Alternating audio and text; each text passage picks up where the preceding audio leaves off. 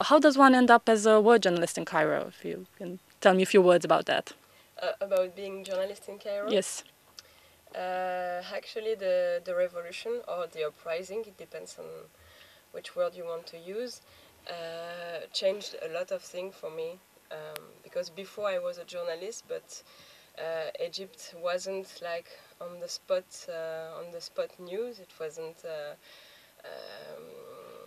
especially for the French media. The coverage was very thin from the events in Egypt. But of course, the revolution changed everything, and Egypt was the I think that the whole world was focusing on Egypt at these times. So for me, I'm a journalist. I'm a freelance journalist. I'm working for the Swiss radio, working for Radio Canada and RFI as well. And so, yeah. That's how it went. Were you treated different from your male counterparts as a journalist in Egypt? Because there are a lot of different sexual taboos and very clear splitting. Yeah, actually, I must say that being a woman, I think it's easier than being a foreign male, because I can go everywhere. I can go with the women in the mosque, for instance, but also I can go in the street with guys. I can go to the desert with the Bedouins, and Egypt is not a dangerous country. Wasn't a dangerous country. Maybe it's a bit. It's changed a bit because of the revolution. Because now the police is not in the streets, but no, as a woman, it's easier. It's a paradox, but for my work, it's easier. But I must say too that as a woman, just a woman in a street, for instance, all the time suffering from not sexual harassment, but harassment in the street, like all the guys are saying hello, you're pretty, blah blah blah, or they are doing like this, you know. So yeah, it's exhausting. Yeah. You said it was very a peaceful place before, but now is a bit more dangerous. What do you mean about that? Have you witnessed things changing, being more violent now after the revolution?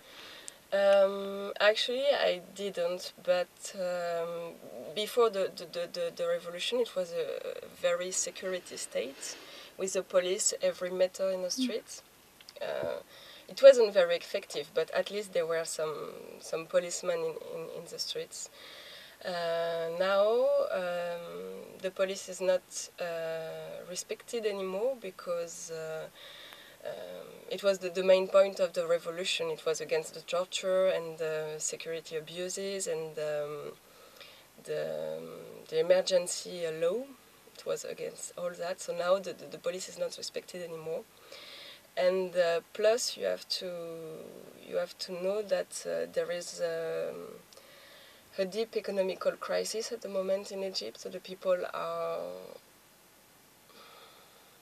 they are suffering from that. Some of them are, I think, hungry now. They are suffering from hunger, and so yeah, it's the city is more tense than before. And just the thing I saw that the people are fighting in the streets, and it was never like this before.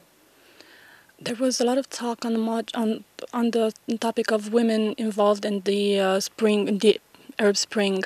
How did you see that from there, from ground zero? Were women opinion leaders? Were women involved in the conflict? Yes, sure. On Tahrir Square especially, I saw many women, and they were with the guys all together. They were fighting for a new political system, for the fall of the regime, or the fall of Mubarak, and they were on an equal footing, of course. But I asked them what they want, especially, and if they want new rights for women. And it's a paradox as well. Women there, they don't want specific rights for now. They just want democracy. They want equality for everyone. They want freedom. but they said that okay, no, it's not the proper time now to fight for our rights. We have to wait when the when the when the system will be okay, when the democracy will be here, we will be able to fight for our rights specifically. In the middle of all the excitement and the violence and the events, did you feel at any point that your life might be threatened or that your well-being is in any way threatened? Yes, it happens one time, especially. It was the day when the pro-Mubarak attacked Tahrir Square. I don't know if you remember, but they were like pacifist demonstrators there, and they were attacked by some pro-Mubarak. Actually, those guys, they were paid by the regime to fight with the demonstrators. And this day, yeah, it was very hard because the square was it was like a big chaos. You didn't know who was fighting against who, and I just remember that I need some help to cross the square, and a guy took me with his hand, and in the other hand he got like a big knife, and I didn't know, if he was dangerous or not. So, and then I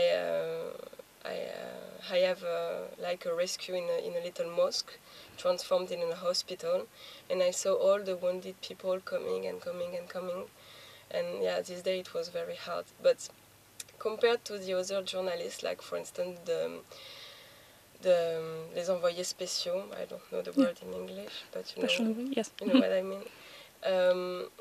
I think I was like protected because I know the country, I can speak Arabic, so it was easier for me to protect myself, and I didn't sleep in this hotel where all the journalists from abroad, and so I wasn't like an obvious target, and so I didn't have any problem except this day.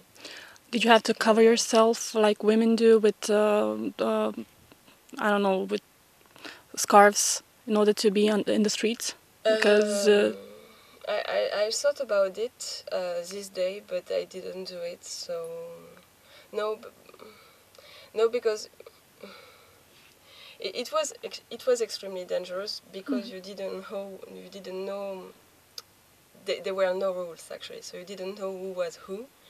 But on the square it was okay. The people were so nice, and they protected me actually. So